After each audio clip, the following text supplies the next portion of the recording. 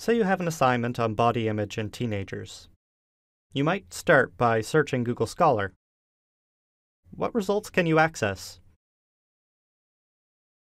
Do you really have to pay to read these? The trick is to start at the library website. Go to the Search tab and find Google Scholar, or go through the Databases tab to find it. Going through the library website means all of the Find It links are now connected to your library account.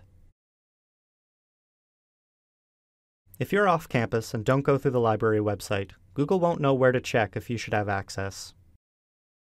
After going through the library website, Find It links will check to see if Brock has a subscription to the journal the article is published in. If the library has access, click on the PDF link to go directly to the article. Remember, Google only gives you access to a select number of resources. If you're having trouble trying to find a specific article or you can't find anything relevant to your topic, try Omni or a subject-specific database. For more information or assistance, visit the Ask Us desk or contact your liaison librarian.